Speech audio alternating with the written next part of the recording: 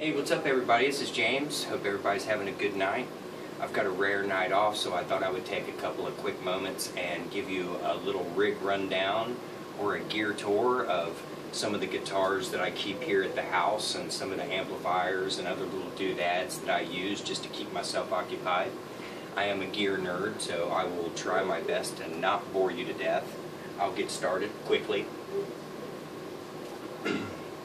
That's the first thing that we have here is an ESP LTD MH1000. It's a deluxe model. It's their top of the line. It is a set neck construction with a mahogany body and a quilted maple top. We've got the abalone inlays. We've got the LTD locking tuners. The pickup configuration that I'm using in this one is a Seymour Duncan JB and a Seymour Duncan 59. I usually hang out on the bridge, but every once in a while slide up to the neck pickup for some soloing. This is a great guitar. This is the first guitar that I bought for myself that I didn't do any aftermarket modifications to, and it's probably one of the reasons why I purchased it in the first place, because it basically has everything on it that I find desirable about guitars anyway. You'll soon see that I'm kind of a super strat kind of a guy, and I love 24 fret, I love tune-o-matic, string through body, dual humbuckers. That's kind of my thing. So yeah, that's my ESP LTD. Love this guitar. Its name is Annika, after Annika von Giersbergen, who is a sometimes background vocalist for Devin Townsend Project.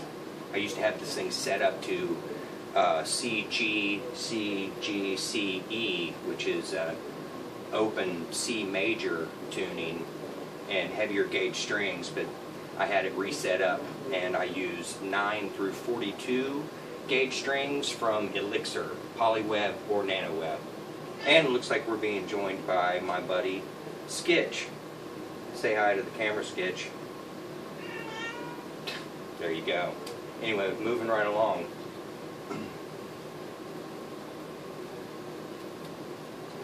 Next thing we got here is a Charvel.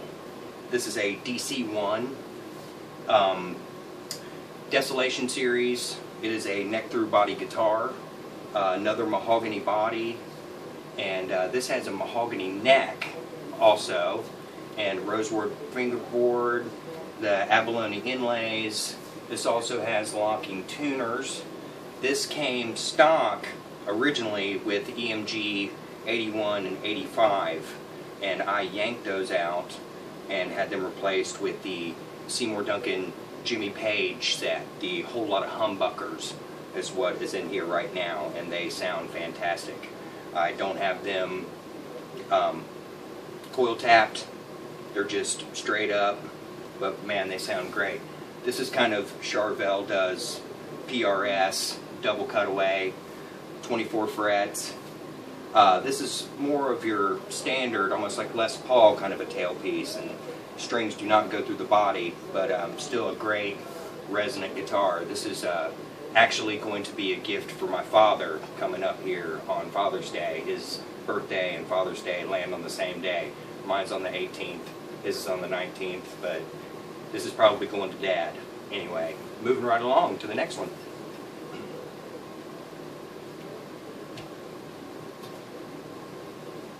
This is another Charvel. This is a DX1 soloist model, also from the Desolation series. It was the top of the line for it. Another one with locking tuners. You'll see that as a reoccurring theme on most of my guitars. It's something I really like. Not only makes string changing extraordinarily easy and quick, but they seem a little bit more stable than standard tuners, no matter how high the ratio or how high the quality. This also was one that came stock with EMG 81 and EMG 85, and I had that yanked out and replaced with Seymour Duncan JB, and this is a Jazz. So yeah, and it brought this one to life big time. Another neck through body guitar, mahogany, flame maple top, 24 frets. This has got the maple neck and the rosewood fingerboard.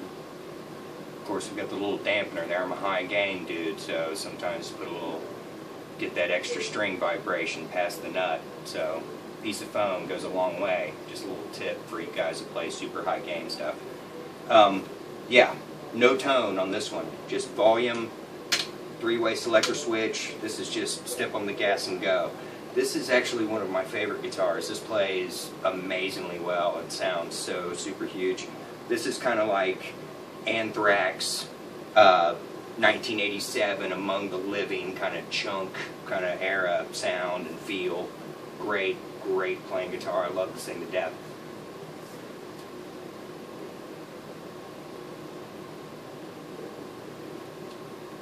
So, moving right along. Oh, I should also go back and tell you the names of the other two. The black double cutaway Charvel I refer to as Jon Snow, or Pagey, because of the pickups that I put in it. And the red Charvel is R4, or red. Pretty simple, but that's how I refer to him as. This is an interesting story. This is actually my first guitar that I ever got for myself. This is a 1983 Kramer Beretta. You can see right there. Neptune, New Jersey, USA. This thing is seen better days. Let me tell you what, it's been beat to hell and back. The neck original was crushed. It has an aftermarket neck on it, which is a Chandler. As you can see, it has more of the Jackson, more of the old school Charvel style headstock. And yeah, for a long time, this thing had a couple of different bridges on it. When I got it, it had a Kahler tremolo system on it. And it was easy to restring and it was easy to maintain, but I never really had the thing fully set up correctly. And of course, I never did any Joe Satriani, you know, Steve Vai kind of tremolo work or anything, so I never had any trouble in that. Used to have a Bill Lawrence L500XL in it that was yanked out by a former bandmate of mine and put into a Fender Stratocaster. So this, for the longest time, didn't have anything in it. Here recently, I took it to my my luthier here, my local luthier here around Nashville, Forrest York. Does some of the most amazing work ever. And asked him if he could bring this thing back to life, or at least put it into playable condition. I had a regular, standard, like Stratocaster style bridge put on there. I had a Seymour Duncan JB dropped into it, and had him rewire it, and had him re-level the neck, dress the frets, and put some new tuners on it, which are some Gotos that he had around. And I can't tell you how good this thing turned out. It's and so resonant, even without being plugged in. This actually turned out way better than I thought it would, and I'm super, super happy. I've been playing this almost more than any of my other guitars here recently, and not because of the sentimental value, because he, you know, worked a miracle, and it plays like an absolute beast.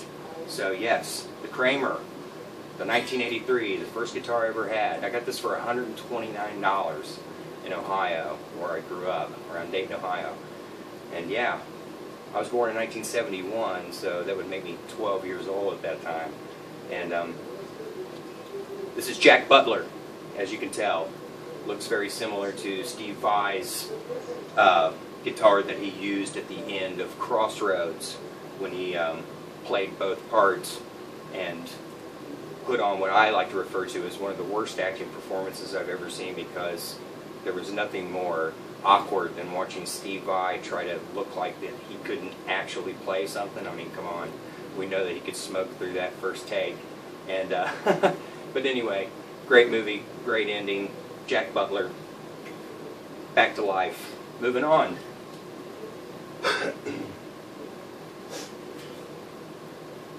Okay, lately, this is my latest love affair as far as with the company is concerned.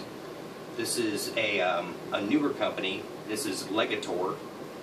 that has only been around since around 2012. They are an outfit from Burbank, California, making guitars out of Sun Valley, and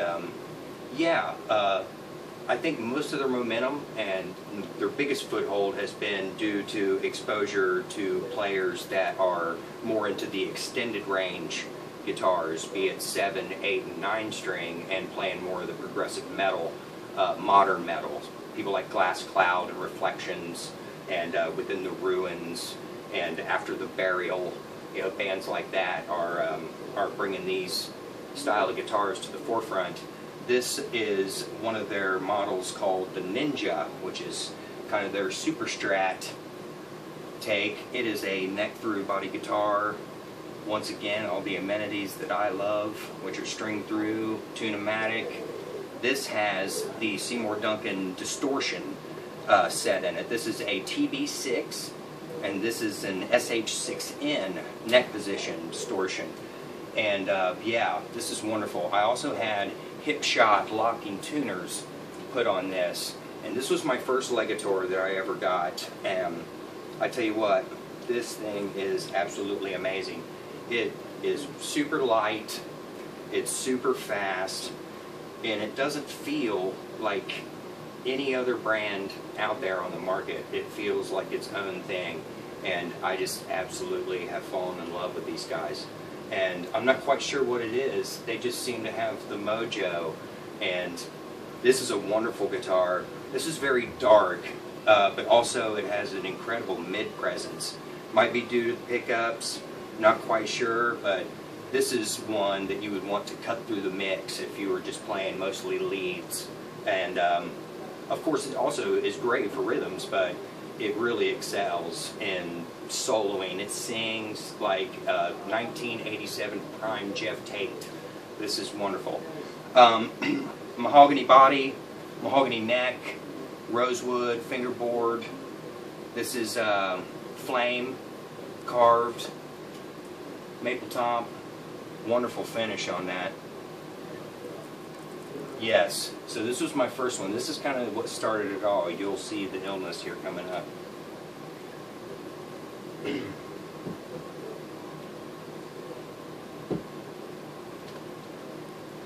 Now these are special. These are actually not available from Legator anymore, and this is a model that now, if you want to get what is comparable to this, it is around $2,500. It would be known as the Opus S 475 LE. This is the Opus S 350 Pro, and I've got two of these. From what I understand, there's not too many of them. They were prototypes. I have this one, which is the purple, and it has the quilted maple cap. You can see how thick that cap is on that. Mahogany body. These are bolt-on, and as you can see, these are handmade in Burbank, California. One piece Canadian hard maple neck, 24 frets, real mother of pearl inlays, Legator Pro tuners, and let me tell you what, I'm usually the type of guy that rips stock pickups out if they come from the company that actually manufactures the guitar. They have to be pretty special for me to keep typically whatever is given to me right out of the box. But these are something special. I can tell that these were wound and voiced for the particular tone wood combination or whatnot, but they're just amazing. These are some of the best sounding pickups that I've ever heard in my life. They are just absolutely amazing. I will probably not replace the pickups that are in either this one, or I'll show you its counterpart right now. This one. This is the Amber Burst version of the same thing. The specs, amenities, everything are absolutely identical to this one right here. And I've developed a pretty good back and forth in communication with these guys. They've been wonderful. This is just top of the heap. They've become my absolute favorite guitars of all time. are these two Legator Opus S's. I call them the Lopan, David Lopan, Big Trouble in Little China. It's my favorite movie of all time. And I can't say enough good things about this thing. Also, check out the big hunk of brass, if you can see that through there. Huge hunk of brass for the tremolo block that they put in both of these. Just absolutely wonderful tone that comes out, very organic. And that's the one thing I can say about these pickups too, is that they sound like that they were just made for this.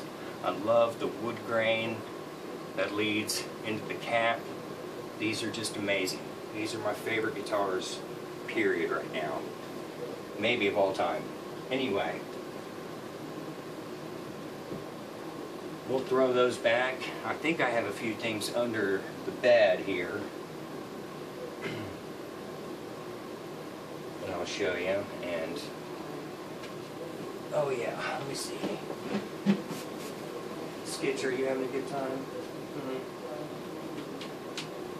All right. Okay, we do have something here.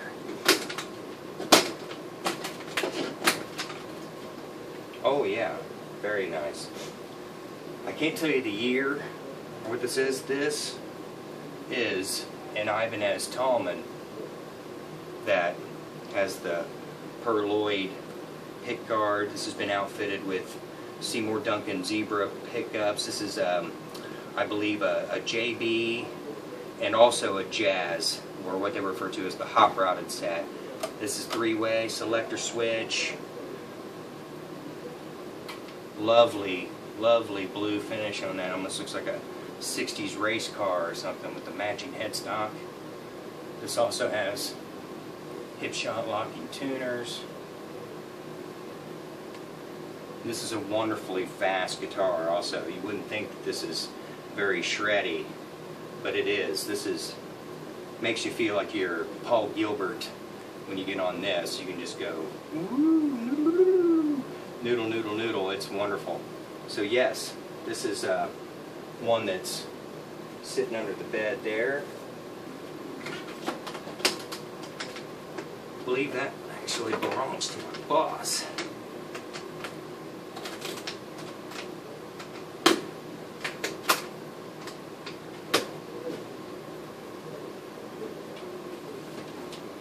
I think I got a couple more under here. Oh yeah.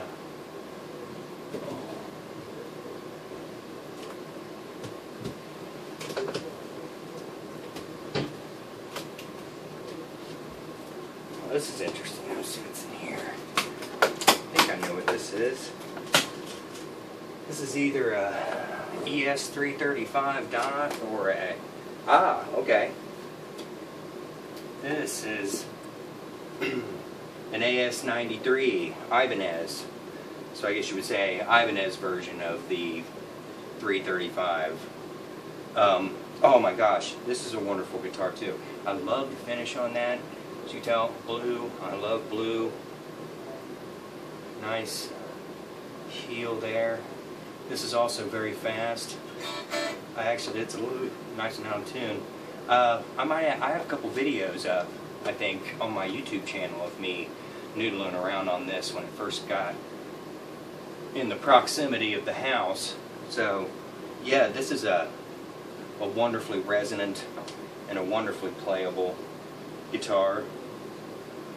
A little bit of a departure from what I normally go for, but still awesome nonetheless.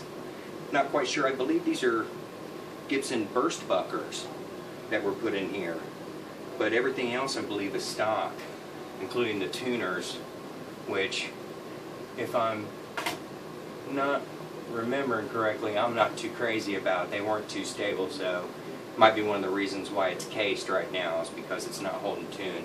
So looking to get some replacement tuners for this puppy, but when it does stay in tune, it's awesome. Nice guitar there. Let's see what else we got going on here.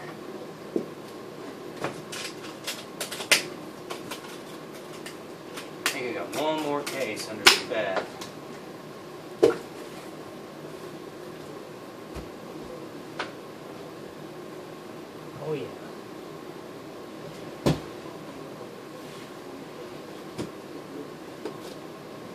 another mystery box. Not quite sure what's in here. Could be something nice. Oh! Hey, what do you know?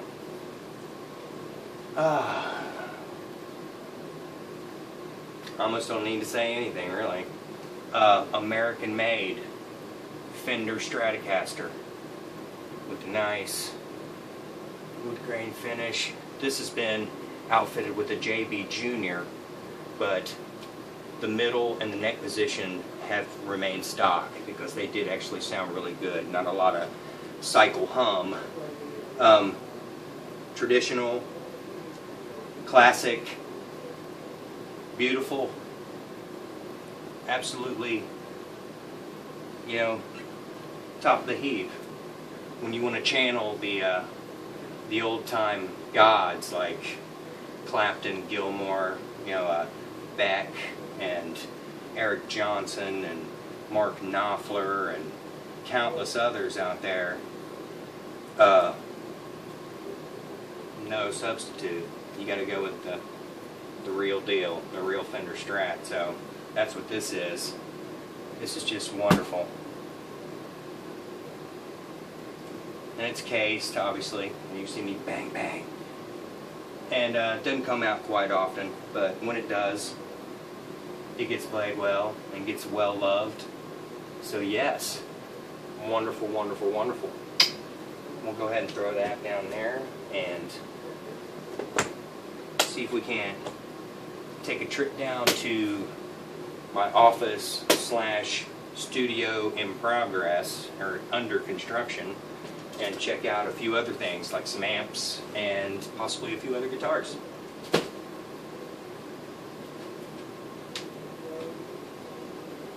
Oh, I should add that one of the things that I have in here just to noodle around on in bed would be a Roland Microcube with a tablet hooked into it so I can play along to some background tracks if I want to, or you got it. But that's a nice little thing. And oh yes, let's check this little puppy out here. This is kind of neat.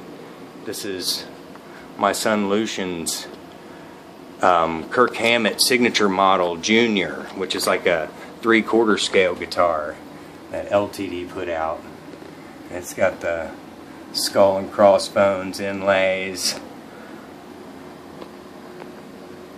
And the really cool thing about this guitar, being for small hands and whatnot, is that you would think they would have trouble staying in tune, but they did a cool thing by actually incorporating full-sized pickups, full-sized bridge, full-sized tuners, which made it much more stable and playable. It's actually a lot of fun to play, and he gets down on that quite often. So let's take a trip out here into the living room and see if I got a little living room rig here. And please, no comments about my house looking like the 40-year-old virgin. I'm going to be 45 on the 18th. Okay, so here's one cool thing. This is a Yamaha. This is a THR-10X model that I keep here in the living room to jam along to. As you can see, you can plug a smartphone into it and then jam along to YouTube or MP3s and whatnot. These things get a great tone also. Great high gain. You can see some of the switching on here. You got like 2 Ingles, 2 EVHs, kind of like a Mesa Boogie-ish, clean, flat. You got your gain controls, your master volume, your obvious 3-band EQ. Then all kinds of effects. You got delay and reverb mix, chorus, phaser, flange. Yeah, you can adjust the levels. And here's the cool thing is you can mix yourself. Yes. And check and see if your levels are cool along with your playback and your guitar levels. Oh, hey, here's one of my picks too. I use the Dunlop's 1.5mm like Yngwie Malmsteen. They cut through the strings like a real man. So, and oh, we got one more out here too, it looks like. Another Legator. This is a Helio model, which is kind of Legator does Paul Reed Smith. And sorry for my shaky wartime video journalist camera work here. I know it's kind of like Saving Private Ryan. This is a cool guitar. But I never got the guitar back, so I never would. So anyway. Very nice finish on this. Another flame maple top. Thick cap, nice wood binding. Now this one is also going to need some replacement pickups. Trying to decide on what to put in there. I'm thinking some Alnico Pro 2s, some Slash models maybe. This is a 24 fret guitar. Mahogany neck. This is also a neck through design. Wanted to change out the tuners. Of course, we got a little Star Wars graphic there to check out. Yes, nice. As you can see, you're seeing a trend here. I'm loving these Legator guitars. So let's go ahead and put that up. Then we'll take a walk down to my office and also no remarks on how nasty my kitchen is. I haven't cleaned yet. So this is my studio in progress and my office and kind of where I keep all of my other stuff and where I keep my main amp rig, which is a Black Star. I use the Black Star HT Stage 60, which is, in my opinion, the holy grail of amplifiers, after having countless other brands, and finally finding an amplifier that has everything that I need in one, including a wonderful clean section with just miles of headroom, a wonderful crunch channel, and a lead channel to die for that sounds like the universe tearing in half. I also am running this combo amp that has Celestion's V-Type in the combo in conjunction with this EVH 5153 2x12 cabinet that has Celestion Heritage 30s in it. This is a wonderful, wonderful, wonderful sounding amplifier. And up here we have another Legator. This is a Legator Telecaster model, which I refer to as Prince Macchio, because Prince always played a butterscotch telly, and Ralph Macchio played one that was close to that color in Crossroads. Once again, another Crossroads reference. So yeah, that's wonderful. And I have had this pickup swapped out, that was the original Legator, to a Seymour Duncan 1/4 pound pickup. And that thing sounds amazing. It is so thick and ballsy. Just absolutely wonderful. So yeah, as you probably know, or anybody who knows me personally, that my life outside of music is computers. I build computers for an awesome company called Super PC. So this is my private laboratory that I use for special projects and for clients that I want to make sure get the absolute best of the best. So yeah, of course I got a little Dweezil Zappa there. Gotta have some playing in the background. I also keep a PA system in here, so I got a Behringer PA and some PV mains that are stuck underneath both of these tables here. So yeah, plenty of options. But anyway, I think we've seen enough of that, and I believe that it's probably about time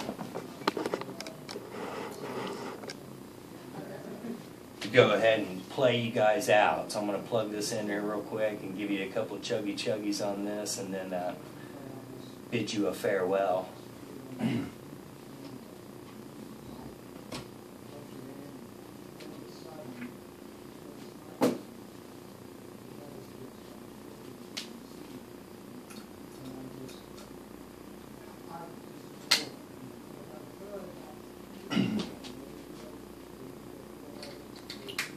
I did, though, fail to show you my pedal board. So this is the extent of my pedals. I have a Boss NS2 noise suppressor. I have a Gaiatone Metal Monster distortion pedal that I use just as a clean boost so I can play singing leads on the clean channel, and of course the foot switch that controls my Black Star, and that be about it. Oh,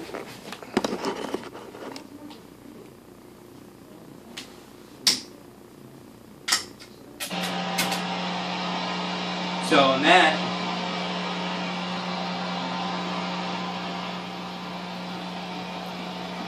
without any further ado, good night.